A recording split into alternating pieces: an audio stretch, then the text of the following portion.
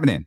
Hey, I missed what you guys were talking about earlier. I came right on it. Something about OJ and friends that he murdered. What?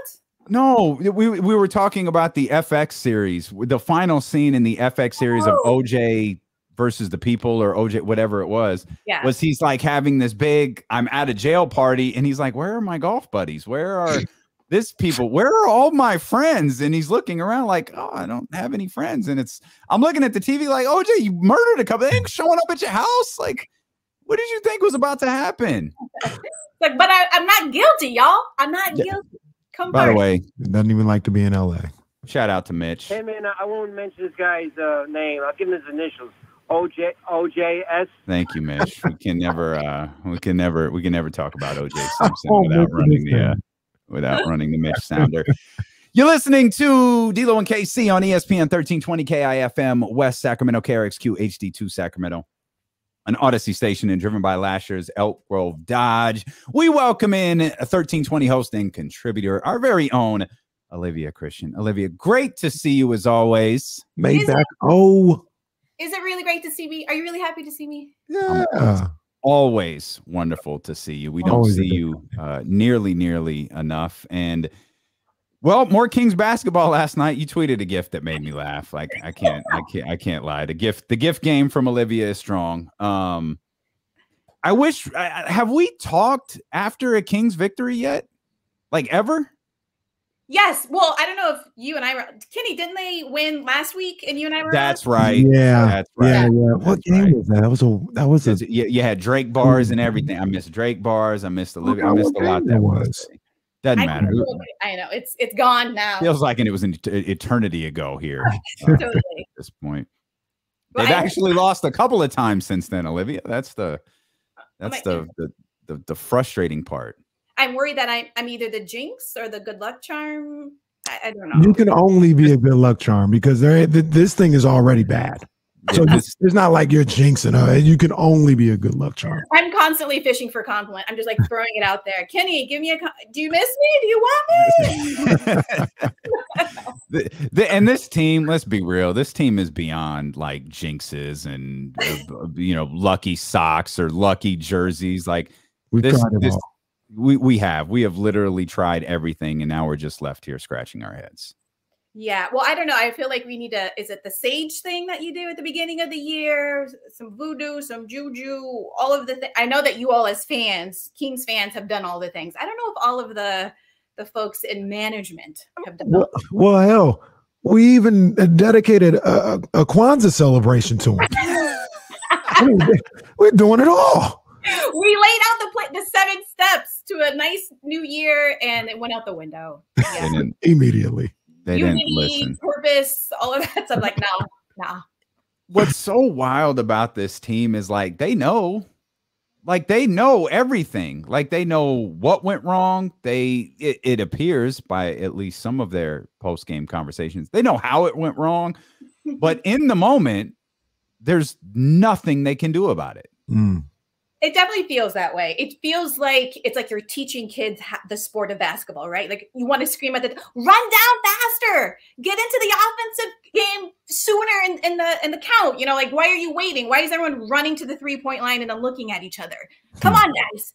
And it's frustrating as a fan. I think even the guys on the court, I think it's frustrating for them, but it's as if they can't move. They're stuck. It's some kind of mental hiccup that they can't do the things they know they need to do and think that they've done prior to being a King, right? They had to do stuff before they became professional athletes. They had to be on teams. They had to step up. They had to have a particular type of basketball IQ to get to where they are. But somehow they become a King and it's deteriorating. It's just, I don't know what to do. I don't know how to play with these guys. I don't know how to move the ball. I don't know the basics really of how to get me started. An individual player has to know how to get themselves going, right? Shoot yourself into a streak, shoot yourself out of a streak, pass your way into getting more assists. All of those things people individually need to learn how to do, but they seem to be at a loss when they join this team. And as clearly as a group, they're not able to get each other going in the way that we need them to. It's inconsistent and it's frustrating. I'll bring this to the table, maybe a little positivity. When you talk about get themselves going, getting a flow and everything, do you feel like De'Aaron Fox is starting to get into that groove of, playing good, consistent basketball. He's had 3 good games in a row or so, and he came back from COVID and was struggling. But before that, he was playing well. Do you think that he is kind of unlocking that, find a way to pick your game up a little bit? I think he is, but the challenging thing really is getting too excited about 3 games. Right. Yeah, you should have and as you want to protect your heart in a way as a fan. Like, I don't want to get too connected and start expecting him to show up night after night. But at the same time, that's what you should be expecting from your number 1 guy on the team. I want you to show up every night. Yeah, you have maybe an off quarter, and I should say you should maybe every now and then have an off night. But I do think De'Aaron is showing up the way he did last year. It takes a while for him to get into the flow of the season, which to me means you need to start earlier in the off season. So we don't have to wait till we're halfway through before you really start stepping up in the way that we need you to. I feel like you're such a perfect person to ask this question to, because you have, and probably still do, work with like major companies, like massive companies like Google and all of these different things. And Kenny has been of the mindset particularly with guys like Buddy and Marvin, move them for Luol Deng, move them for a hamburger, move them for anything. Just get them off of this roster, because we know, regardless of their, they're not out there throwing the game or anything like that. We know that they don't want to be here. How damaging is it just in the form of a business to have guys like on your workforce who don't want to work here? It's huge. That's a big deal. Any company, nobody wants somebody or a gang of folks in a department who hate being there. It brings down the morale, productivity. It brings down, confidence and what you're doing, what you're showing up for every day. It's lagging on the team. And I think it's a mental weight they're all carrying. It's an emotional weight they're all carrying. And that's why they keep falling into these patterns. They don't see themselves collectively as winners. And we just got to get, that common thing that we keep hearing is one bad apple, but they don't finish the rest of the sentence. It spoils the bunch. One bad apple. We've got a couple of bad apples, not bad players, but just folks who clearly aren't part of the bigger picture that we have in mind for who these Kings can be. So it is about just, cut and rope. Right. Guys, and hopefully they will be successful. As humans, we want them to be successful on other teams, but as Kings fans, it's like, we got to do something. And Kenny got me here last week to just go ahead and do whatever you got to do. You got to do what you got to do. Got to do something. Stop waiting for the perfect, movement or the most money you can get. Like, I don't know. I don't even know how much you can get for anybody anyway. So let's just make some moves to hopefully shift things. And that shift mostly is mentality. And when you have the correct mentality, then you've got people who want to work together to better show up for each game. And while they still may lose, again, at least them and their fans can feel like, yeah, they're invested in this team. And now I am too. Right. That the key word you say there is invested, right? Like, let's just be real. This isn't, I'm not taking a shot saying they're bad people or anything like that. But if the Kings, De'Aaron Fox, Tyrese Halliburton, Rashawn Holmes are like, we're trying to build something here. The hell is Buddy Hield and Marvin Bagley they're not trying to build a damn thing here in Sacramento. Like, they're waiting for the first opportunity to leave. And when you have a group of guys, they're like, we need everybody together to build something. And there's 2 guys that are like, well, you guys can build something. You know what I'm saying? I'm not going to be here. Yet they're playing a bunch of minutes. They're being professionals. I'm not saying they're going to be unprofessional, but it's just the whole, it's the vibe, it's the energy, right? That just isn't there. When, even on the court, you got 3 guys that are, trying to go somewhere, and the other 2, you don't know. Maybe they're just trying to win the game. Maybe it's just about, looking good individually for their numbers or showcasing all this other stuff. It's just bad vibes. And like I said, I feel like Marvin, aside from not trying to go in the game the one time, and Buddy, all the time, they've been as professional as they can be. But we can't hide the elephant in the room. They not trying to be here. They're not trying to be a part of this. Yeah, but you can also tell when people don't want you, right? So it could be a give and take here. If they don't feel like they're part of the future, or that their skill sets are being tapped into enough. I mean, there's some give and take with this kind of relationship. But the bottom line here is not working. Right. So the Kings and Marvin are like a relationship they can't get out of. Like they want to break up. They want to move out, but they don't want to split all the stuff. Like they haven't figured out how they're going to do it yet. So they're just stuck living with each other, not talking to each other, watching TV in different rooms and having no interaction. They can't figure out a way out of the relationship. Both of their names are on the lease. They don't remember who bought the couch. It's like, they gonna ruin my credit, so we just gonna have to ride this out. That's definitely what it feels like. Yeah, you're forced together. But eventually, you know, cut the couch in half or something. Cut the lease, move in with your mama, whatever it takes to just separate. And again, Kenny got me there last week. I was like, well, maybe we get, I'm like, forget it. No. We're halfway there. Let's just cut ties, get what we can if we can get anything. But I do think changing mentality by changing personnel can do so much for an organization.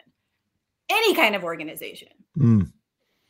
Yeah, and that's the other thing. Like, it feels like, you know, between you know, Deuce and Mo earlier, Casey, it feels like everyone's on board for, I don't even care at this point. Just do anything. Like, get something done.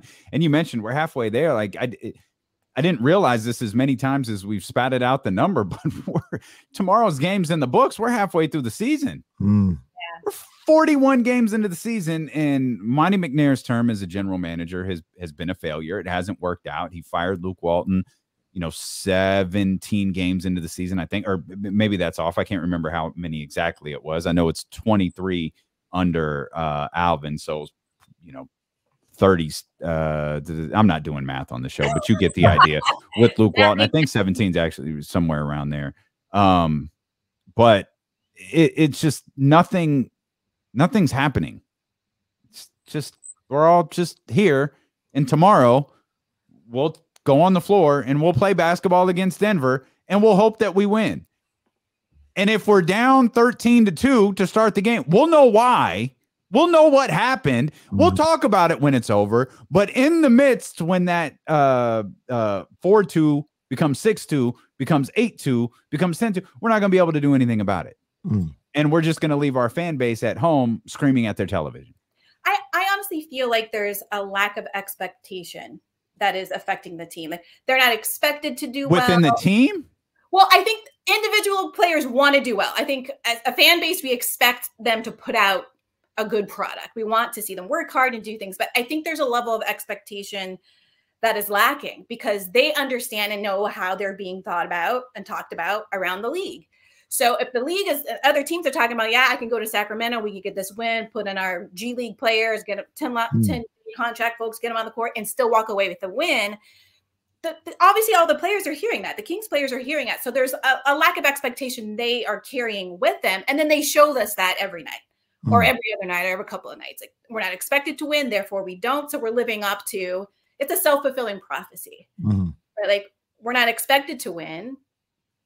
People are frustrated by it, but we're also knowing like, well, this is who the Kings are. This is who they've been. So what? We're just part of that team, part of that legacy of losing. And I think that's a hard thing to get out of. I don't think they've done anything really this season to get out of it. And I don't know what the next steps are going to be to get out of it. But I do think like if you don't have an expectation to win going into the game, then you're not surprised when you lose.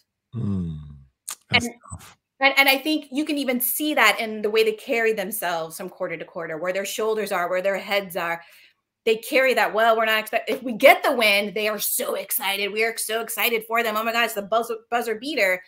But it doesn't last. And the winning is unexpected. The losing is expected. And I think that's the drama, the sad part of where we are right now in this season. It's a limited perspective.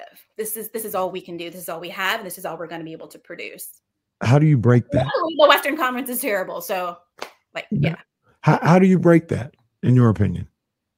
Oh man. Open a prayer. Let's go, Coach O. Let's go, Coach O. Let's motivate these guys. How do we break that? First of all, I need to get on the payroll to really. Facts. But I think it's what we were talking about earlier. It is about getting some folks out who aren't team-oriented, who don't see themselves playing with the Kings, who don't want to be there, who are looking for a way to get out of the organization. And because we do have some core guys who really want to win. Nobody doesn't want to win, but who want to win and want to build something with the folks that are there. And with Alvin Gentry, he's had so many years in the league. It's depressing for me to see him depressed also. But I think he also needs to see upper management do stuff to make some moves for him to want to get out of bed in the morning and start all over again and not drink himself to sleep at night. I might be telling on myself a little bit.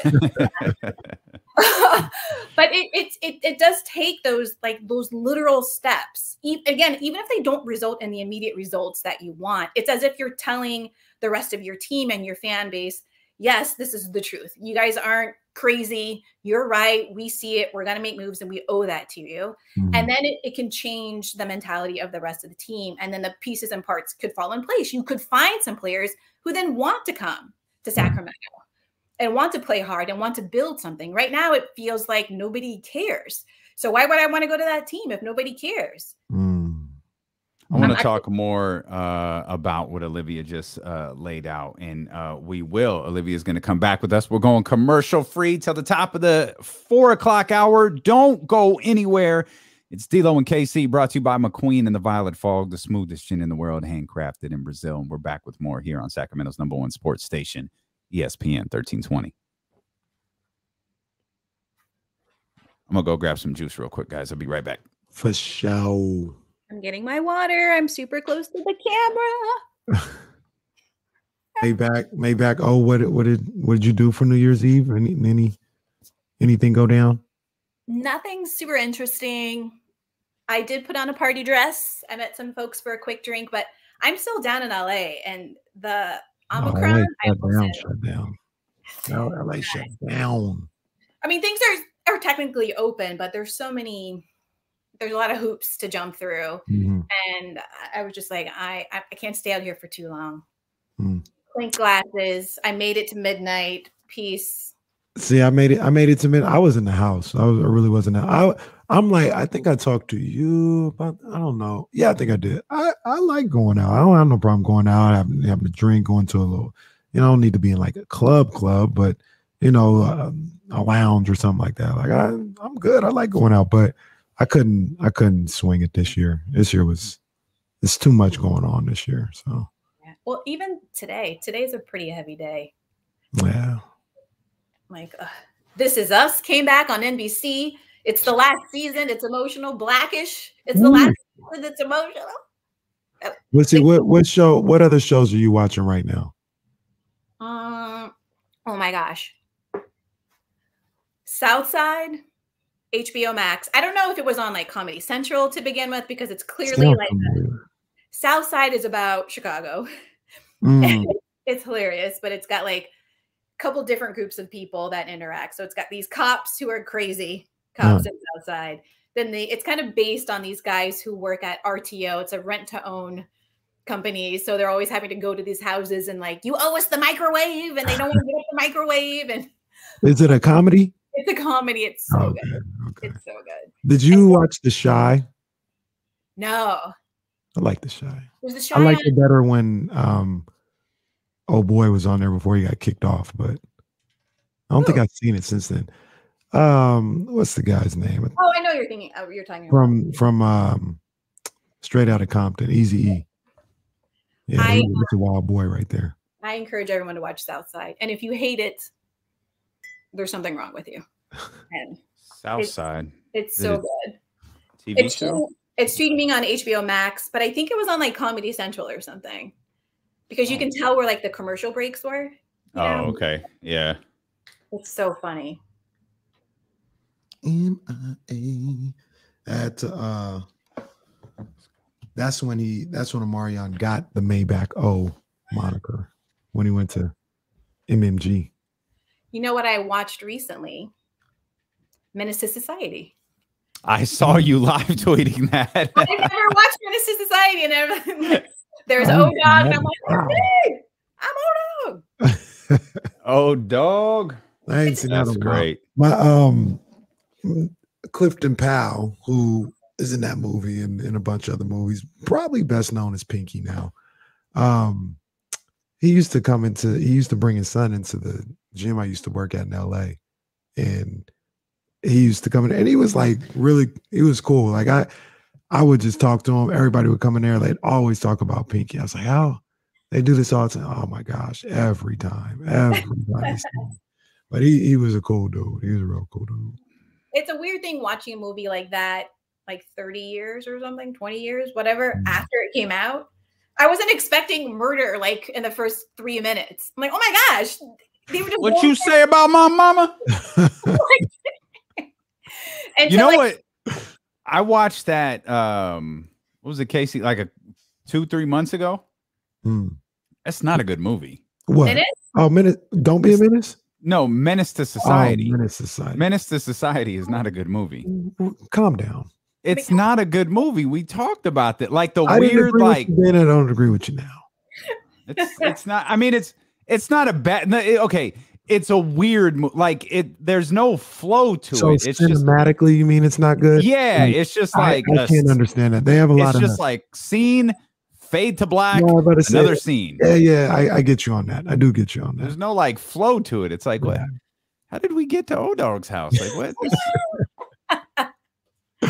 Well, I kind of felt why were we just in the drive-thru? This was before he carjacked somebody. Hey, hang on, guys. Hang on. We're coming back.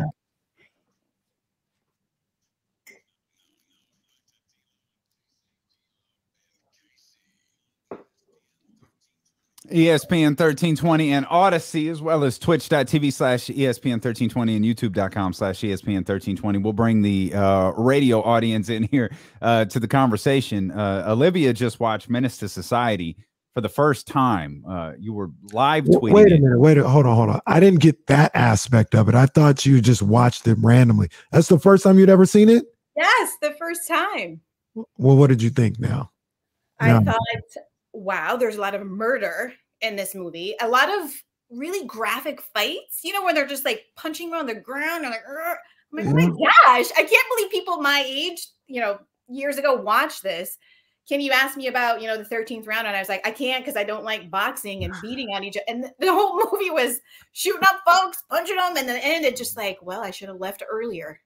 Atlanta earlier. That was like the lesson, is to move to Atlanta earlier. And then Society they got a lot going on in that movie. But then Damien says it wasn't a good movie. I ran up on him. I was like, what you mean it wasn't a good movie? He explained cinematically, you know, the flow. I do understand. It's a collection of scenes. Yeah. Like it's like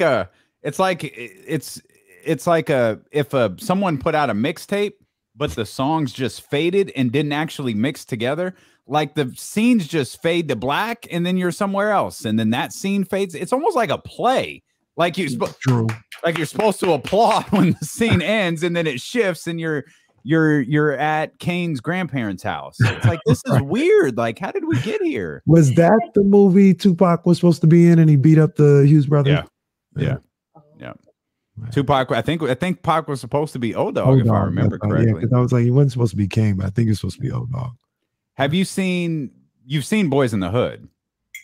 Yes, but I didn't see any of those movies that are classic Black folks growing up movies, because I mentioned this. I grew up in a very strict home. I was very afraid of going to hell. So when my parents were like, don't do this, I didn't do it.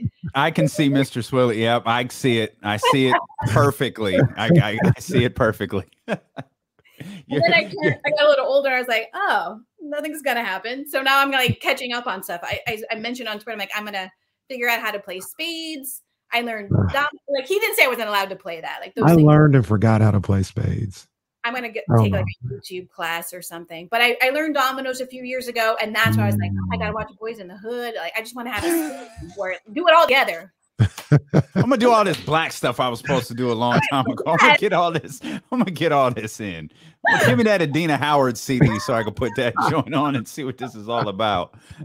That's so funny to hear you explain that, because I met your dad. It had to have been 20 years ago, and I still refer to him as Mr. Swilly. Like I still refer to it like he's never changed it either. He said, no, call me. No, it's hey, Mr. Swilly, how are you?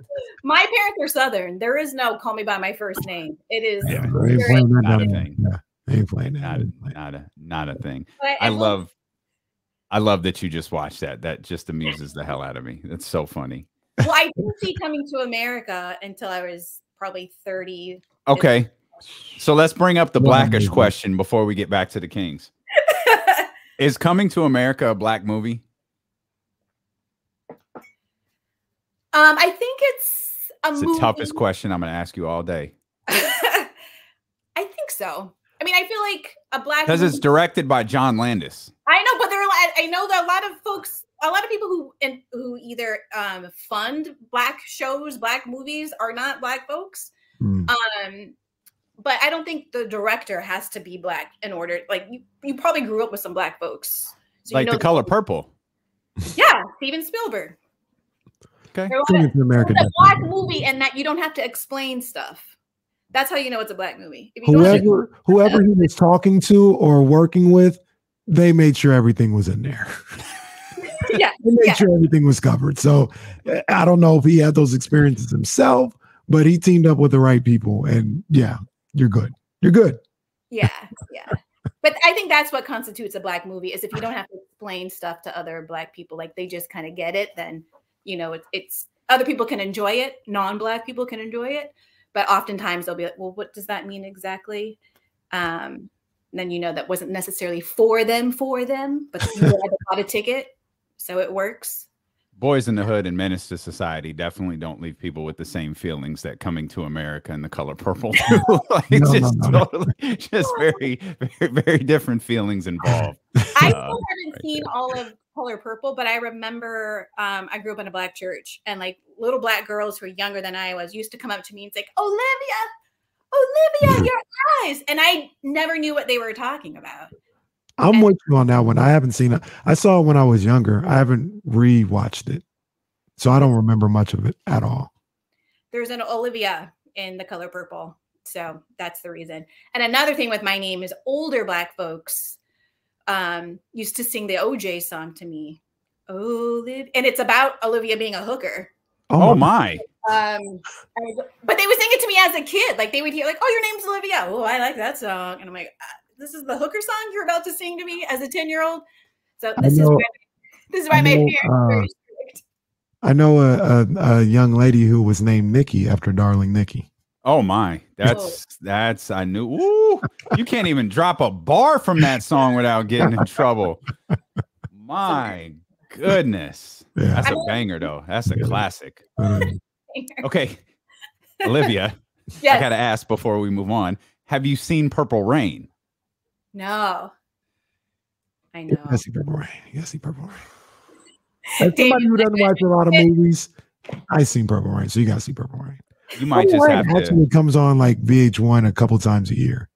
Send me a list. I'm down to catch up. You might just have to come hang out, and we'll just pull up. We'll knock all these out in like a weekend or something. I mentioned Lean on Me last week, and with what's his name from Shawshank Redemption, Morgan Freeman. And Kenny, you didn't know what that was. He dropped the what's his name for Morgan Freeman. Olivia, you can't call Morgan Freeman what's his name. You don't know what's in this cup right now, Damon. McQueen and the Violet Fog Gin brings you Olivia Christian today. That's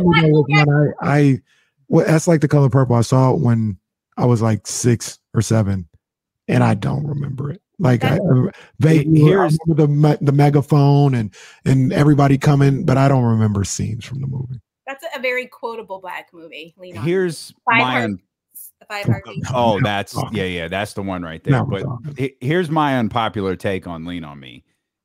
The Club Nouveau version of the record is better than the Bill Withers version of the record. Y'all can think about it if you want to, but I ain't never played the Bill Withers version at a party and everybody starts singing along. I've dropped the Club Nouveau track before and everybody hits the we be jammin', hey now, doom, doom, doom, doom, doom, doom. I know, again, those are things you're not supposed to admit out loud, but since we're bearing our souls here on D-Lo and KC. 2 different vibes. Well, that's a whole, we got to move on because that's a whole nother discussion about remakes when talking about songs, samples or whatever being better than the original. Like, I can't choose, this sounds crazy. I can't choose between who did At Your Best better, the Isleys or Aaliyah. I can't choose. And to some people, that's sacrilegious. But Aaliyah. No, I think you can choose. You're just scared to say it's Aaliyah. No, don't do that because Ron bodied it. Come on now. He did. He bodied it. I can't. No, no. I'm not. I'm not scared. Yes, I just can't tell. They're just different vibes, and they come along in your life at different times. So you probably enjoy them for different reasons. I would never. Aaliyah bodied it though. Bill Withers. I don't think I've ever played any of his catalog at a house party. That would make no sense. No, it wouldn't. It would not make any sense. Not my bag. If I'm taking the drive from SAC to SF, I might throw that on. Maybe. Yeah, Bill Withers is a chill dude. Like that's a chill vibe. So it's not better or worse. It's just a different vibe. It's just a different feeling you get from the. Will Smith said this in his book, and I have no idea if it's factually accurate, but it sounds really good. Music is such and this is probably the case for movies. This is probably the case for basketball. In sports, it generates we associate he was using music as an example with a certain time in our life, and he was making the argument. He was talking about hip-hop when the Fresh Prince, DJ Jazzy Jeff and the Fresh Prince started. He says, you can't find me a greater era of hip-hop than when I was on tour with the likes of Run DMC and Eric B. and Rakim, and he starts to name all of these names. And for him, it triggers a certain point of his life that he remembers. And I think that's the way, that's why so many people dropped the back in my day. That's why so many Kings fans, older Kings fans cling to that 2002, to that 8-year stretch as the greatest stretch of basketball, because that's when we were our happiest. That was the only time we Kings fans were happy as basketball fans, was during that stretch. And we cling to those moments where that's just the best era of music. That's the best era of wrestling or of television or of Kings basketball. Well, I might start some mess. That's Mike and LeBron in some cases. That's facts. That's facts. That's right. Yeah. So I feel you on that one.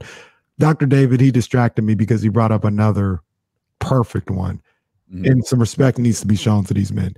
Stevie's lately better than Jodeci's lately. I don't know. That's Casey and JoJo, what they did with lately. Yeah. Oh my goodness. Unplugged too. Unplugged. Yeah. Ooh, no disrespect to the God that is Stevie Wonder, but what they did with lately. Oh man. That's a really hard one, because I'm like, well, what vibe? But those are equal vibes. Yeah. Like you get from those songs. But I just want to shout out Damien for that incredible transition from talking about music into basketball and the era and how we associate ourselves or our feelings towards moments in our life. Because I think that's true. And it definitely has to do with that conversation around who's the best basketball player ever. If you grew up with Jordan, you love Jordan. If you were young and you were playing ball still in the backyard with your homies down the street, when LeBron came up, then you love LeBron, you love Kobe. Like all of those things are associated with what you were doing in life. And that's why I think it's kind of important to always have that perspective of what was going on in that era. So like Will Smith's era, that hip hop, yeah, that makes sense. And that's my era as well. That seems like the best hip hop. And, I like Jay-Z and some other folks who come.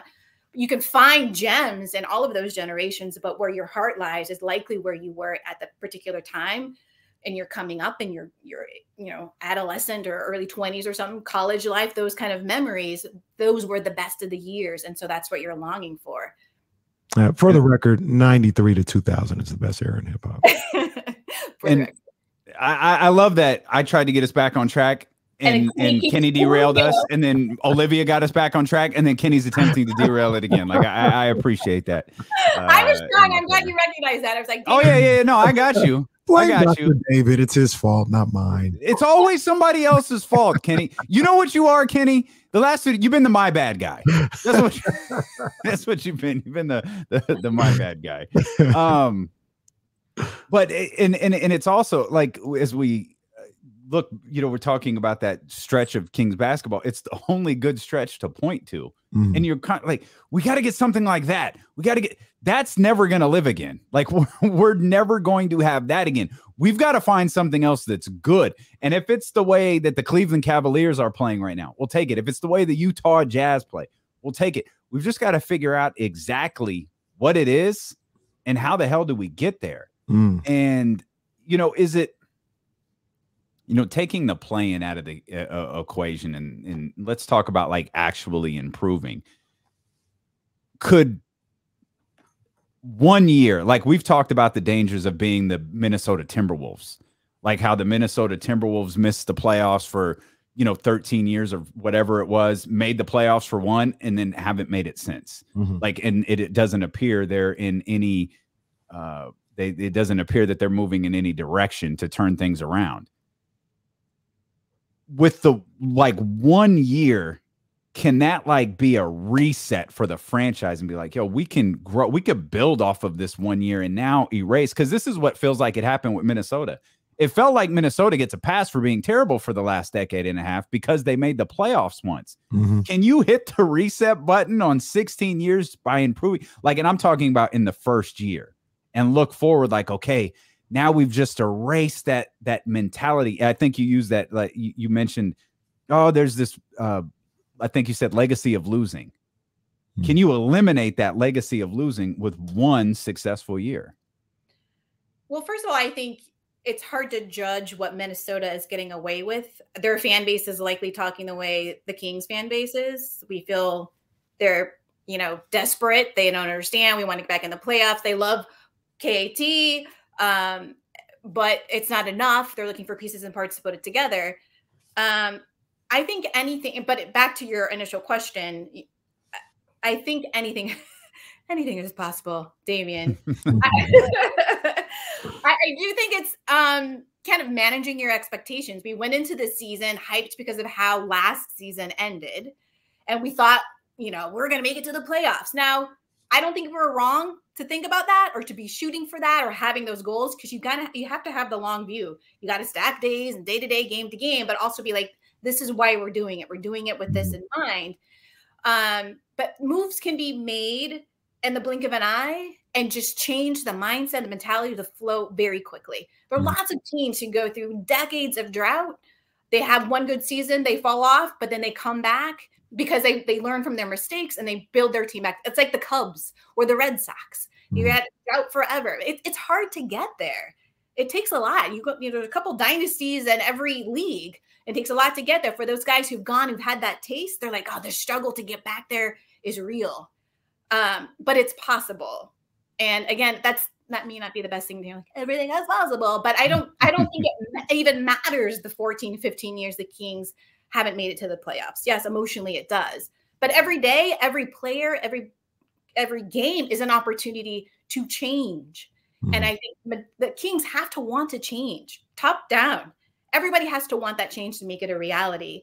But as Kenny said, there's some folks who don't really feel like they want to be part of the change. They're not involved in the change. I'm not wanted. They don't want me. I don't want them. So you just got to cut that loose and then start putting those blocks together. And it can be a couple of things that make a difference, or, you know, sometimes it's going to be big, giant things that have to happen to change it. But regardless, it can't get better if you don't do something to make it better. Yeah. And I've said, Monty, sorry, Monty, did you hear that? It can't get better if you don't do anything. Well, is that the definition of insanity? Doing the same thing over again, expecting a different result? That's like, no, that's not the definition of insanity. Not it. I believe that's Einstein's definition of insanity. Well, it's somebody's definition. It's not actually the definition, and that's one of the worst lines ever. But go ahead, Casey. Okay, Google, what is the definition? You got to ask Siri, not Google. I'm not an Apple person. You know this. Oh, that's right. You got the green text messages. Yeah. Gross. Wow. Gross. Apple people are the worst. I hope for so much better for you, Maybach. Than have green text messages. Thanks. I said a couple of weeks ago that to what you were talking about, Olivia, there needs to be for what's going on here in Sacramento, there needs to be somebody unbelievably irrational and they cannot get quote unquote beat down by the losing. There needs to be somebody that looks at 15, 16 years and says, it doesn't matter because you guys didn't have me 15, 16 years ago. I'm here now, and this is all going to change. And I don't know if they have a guy in that organization right now who says that. But didn't that feel like it was De'Aaron? Remember how hyped everyone was when De'Aaron said he wanted to come to Sacramento? Yeah, but he got beat down. Well, I shouldn't say that. People believe he's getting worn down by the losing. I need somebody that 3-4 years in, no, this is your. You know what was kind of like that was DeMarcus. You couldn't, I felt like you could not deter DeMarcus from believing that that was the year they were going to break the drought. Whether he was right or not, obviously he was wrong, but he didn't run from it. Some of it had to do with the money, but he's like, yeah, I'm here. Guess what? I'm staying. Aileen, guess what? I'm here. I'm gonna be here. What you gonna do? You know what I mean? Like part of it had to do with he's getting $200 million, but he never looked at Sacramento as I can't do it here. I just can't do it here. He said, I'm gonna be here and I'm gonna figure it out. And I think that's the type of mentality you need from your best guy or best two guys to turn this thing around. Because it is rough around here. You can get, kind of lost in the woods by all the losing and some of the stuff that seems to go on behind the scenes. But I think in addition to that, I agree with you, Kenny, but I also think you need somebody and management that has that mentality as well. That the irrational hope. They're moving things around. They're trying to find the pieces and knowing that it may not work right away, but you've got a long game here. And even having a conversation with fans and folks in the media about talking about the process. I think when people feel like they're in on it, they are with you. When they know things are being done for a particular reason, like where I'm moving these parts and pieces around, we're getting these players in, we're bringing them up within the system. It's going to take time. I think a couple weeks ago, Damian, I think you asked me who my favorite athlete was, and I said Derek Jeter. And I like Derek Jeter because I think he was a great baseball player, but also a great man. And now he's in Miami as the GM, making moves. And it's like he's used to winning, right? He's got a number of rings, MVPs, AL Gold Gloves, all those, and he's going to an organization that has a history of losing. And so he's doing the work and the magic in the background and the shadows, trying to build up a new generation of players in that team. And I don't know if that's happening with the Kings, but I mean, I think we have a sense, but I think that's what the organization needs is somebody on the court who's doing that, as Kenny said, but also within the system that can communicate that effectively. So you're not losing your fan base. You're not losing a generation of potential Kings fans because they don't feel like the team cares as much as they do. Well, I hate the thought that De'Aaron, I mean, I get it. And I think we had this conversation with James where he talks about how this organization can wear on you and covering, Kings fans, just fans who watch the game and don't have to write about it and don't have to talk about it. And most specifically, don't have to play in it. They're worn down. They're tired. We've discussed, I think there are some people who think apathy is setting in for Kings fans, and I don't think that's the case. Shoot, I mean, we see that in the way people still passionately talk about losing, just as passionately as they talk about winning, and it's all because we want the team to do better. And sometimes I look at Kings fans and think, damn, if we had one or two players that felt like some Kings fans felt, maybe we'd be able to turn this things around. But I think so many of them think, let's do it somewhere else. But it's fine. Like, I'm not going to be here very long. Like, that was the thing with, like, Tristan and even to a certain degree, Mo Harkless. Like, well, they have no investment in this. Right. Like, and obviously every player on a roster isn't going to have like a long-term investment. Like, there are guys who are journeymen. There are guys who are going to have a 1-year investment or a 2-year investment, but it feels like all of the guys that the Kings get are 1 year, 2 year, or 1-year investment or 2-year investments to go along with De'Aaron and now Tyrese. But unfortunately in the past, it was De'Aaron, Buddy, Harrison, who were the little 1-year investments we're going to put in there. And some guys do a tremendous job. Vince Carter invested in Sacramento. He knew he wasn't going to be here more than a year. Garrett Temple invested in Sacramento. Knew he wasn't going to be here more than a year. But there are some guys who get in here and they're just about playing ball, and you look around and yeah, I'm gonna get out of here. I might even be out of here by the deadline. And so we're left here like, all right, who's really bought in on this team? We still here. And we still here. That's it. Yeah, that's it. Well, sometimes there's no way to know. Sometimes I'd say there's no way to know whether or not a guy's going to be able to be emotionally invested in the team on the court night after night, like a Vince Carter, some other folks who came in and out until they're there. Mm-hmm. But the point is, when you identify who those people are, then make the move faster. They're not in for the long run, even for a year to do the things that we need them to do, to put in the kind of work we need them to put in, to come hard, whatever that is. So let's make a move again sooner rather than later. Why prolong it? Mm-hmm. And I think that's where we are right now. Like, what are we waiting for? What are we waiting for? Right. It's only going to make it worse. One, for the season, but also just for the mentality and the longevity of the organization to go by a whole another year and to waste the opportunity to build on something. You've got a great group of guys right now. You got 3 or 4 guys that you want to keep.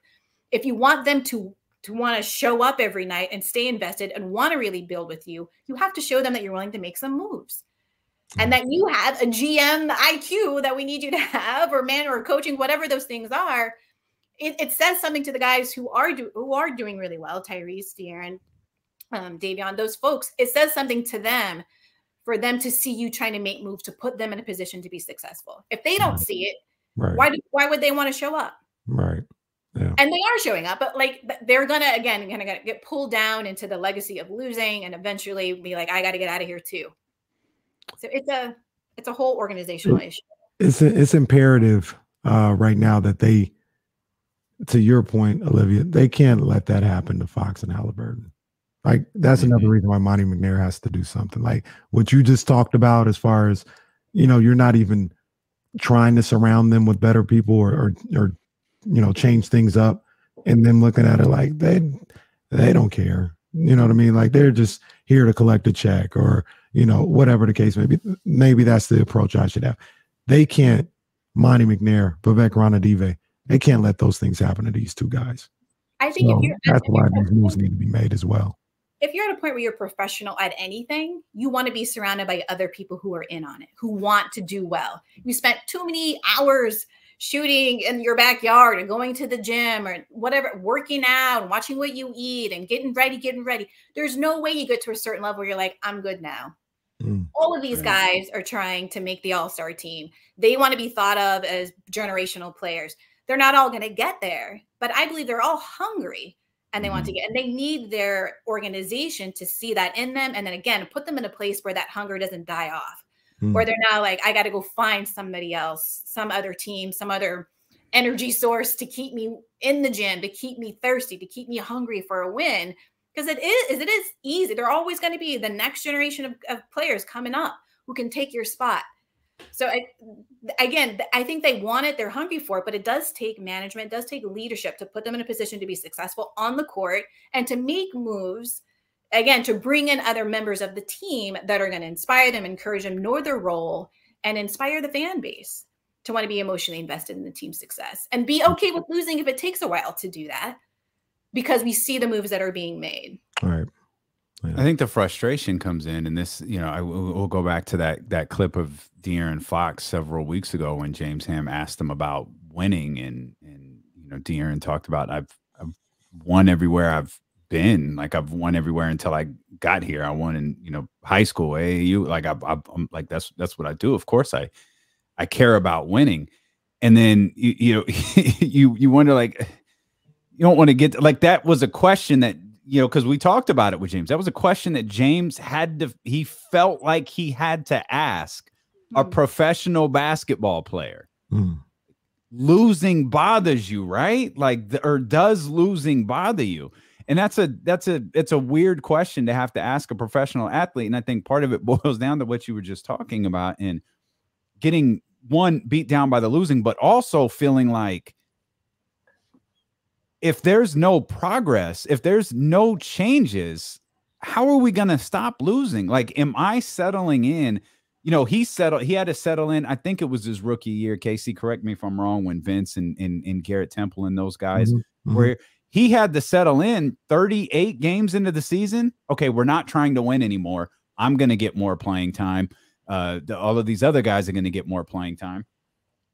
You know, and then the next year, what happens? Oh, next year, okay, we're fired up. Here we go, 39 wins. Oh, well, we got to get Luke out of here though. So we got to get Dave out of here. Let's bring in Luke. And now it's like, okay, wait a minute. We're still losing. We're still losing just like we were when you stopped playing guys like Garrett Temple and Zach Randolph and Vince Carter and all of those guys because we were trying to lose. Right. Now we're allegedly not trying to lose, but we still are. That's got to be the maddening part, especially for someone like De'Aaron Fox. You don't want this to get to the point with Tyrese Halliburton or Davion Mitchell where it's like we were tanking and we were playing the same exact way as when we're trying. Right.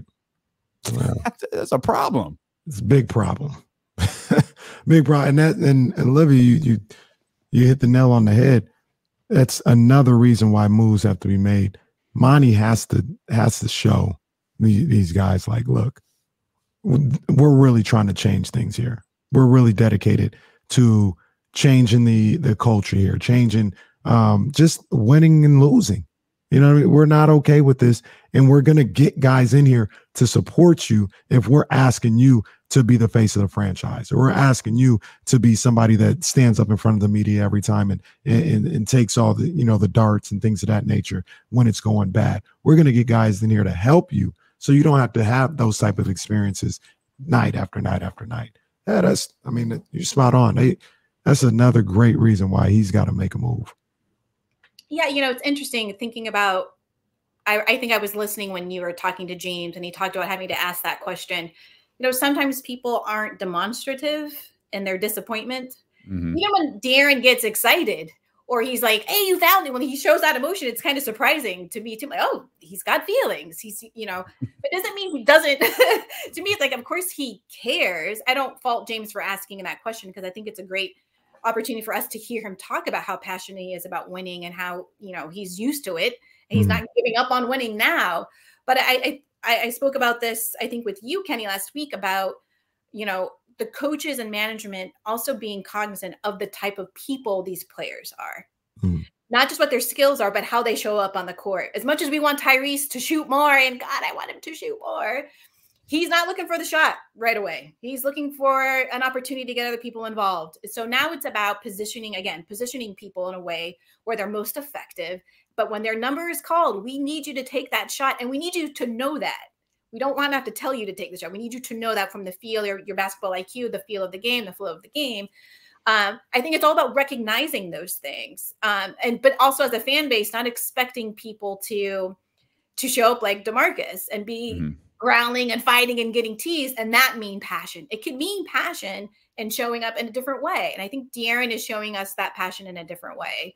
But he also needs other people on the team, as you said, Kenny, and management to show him that same level of passion through the moves that they make. If he's passionately showing up and putting up 25 and doing the things that we want him to do, that we know he's capable of, the only way he's not sapped of that energy and fire is if he's also seeing that type of dedication to the team, investment in the team from the other players and from management. And that's how you break the cycle. Don't put me in 10 years from now and nothing has worked. But we'll see. This is another question that I think you're uniquely qualified to answer because you brought up Tyrese and shooting more and how we all want him to shoot more. And Tyrese said, you know, I think someone, you know, probably James asked him something about shooting more. And he was like, people have been telling me that my whole life. I need to shoot more. Like, how difficult is it to break someone's habit of, like, he literally said, they've been telling me this my whole life. Y'all are still telling me this, almost as if y'all can keep saying it. It's not necessarily going to change, but we have evidence in front of us. Like, Tyrese is like a 40-some-odd% shooter right now, a 3-point shooter. He just doesn't shoot a ton of them. And it's like, yo, Ty, shoot. Kenny talked about the reaction from the bench last night when he passed up a wide open 3. Like, they're screaming at him to shoot. How difficult is it to break someone, even, you know, at a young age, I guess, of, you know, 20 years old, of habits that they've done, of habits they've had their entire life? They have to want it. if he doesn't want it, you can't want it enough for him. Right. Right. Like if he doesn't see it as a problem, like, oh, they've been telling me. I don't know that Tyrese is going to be shooting the ball more than. Well, I mean, it's for any habit to change. Like I like Doritos after a workout, but I'm not going to get skinny if I work out and eat Doritos.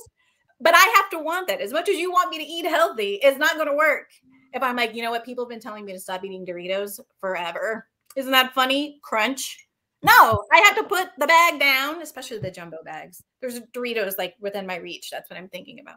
I believe but any dream you want, anything that you want to contribute, anywhere you see yourself, it's not enough for everybody else to see that for you. You have to want to change. Mm-hmm. You have to want to add that to your game. You want to spend some time in the off season talking to other shooters, or however how do I add 5 more, or let's look at some footage. How can I get 5 more shots up? How do I get 10 more shots up? Mm-hmm. But it doesn't matter as a fan base or as a coaching staff, unless they bench him for not doing it. Doesn't matter if we want it. He has to want it. And he's had success not doing it. But if he wants to get to the next level, again, something that he has to want, then he's going to need to do that. Well, I mean, can you convince someone like, no, you're really good. You could be even better if you just do this. It's weird. I don't know. Because the people who are telling them that are people in a position to be able to say that effectively, right? It's not Olivia passing him on the street saying, yo, you should shoot more. Yeah. It's legitimate NBA guys saying, yes, you should shoot more. And that hasn't worked. So it has to be a dream that he dreams for himself. My bad about that. But the interesting thing about that is, in Tyrese's case, Tyrese is a high IQ player who is team first. He's all about winning and doing what the team needs to win. And with him being a high IQ player and dedicated to doing whatever the team needs you to shoot. So you should know that. You should know, like, I'm going to morph into whatever the team needs to be successful. If we had, 2 other 20-point per game scores, I don't have to shoot. I'm going to distribute to them. But no, we need you to be a guy that's close to 20 points per game. Do it. But it doesn't connect for whatever reason. I don't know why. And I don't mean to say that I have a solution to get him to do it. I just understand that you can't make a grown person do something that they don't want to do. Now, if it meant that I was better and making my team better, I would try to figure out a way to do it if I were Tyrese.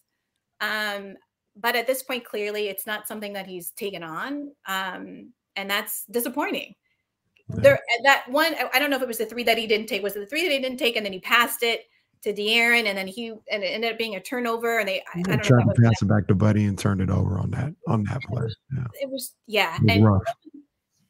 In my mind, I'm like, is he trying to be too nice? Did he want an assist? Did he doubt himself in that moment? Maybe I won't make it. I don't want to be responsible for missing that shot. Who knows what's going on in his mind? But I agree with you. I think he needs to shoot more, but I just don't know if there's anything that can be said to him outside of him wanting it to make him change his ways. We're trying to fix all the world's problems here with 1320 host and contributor Olivia Christian. Olivia, thank you so much for joining us.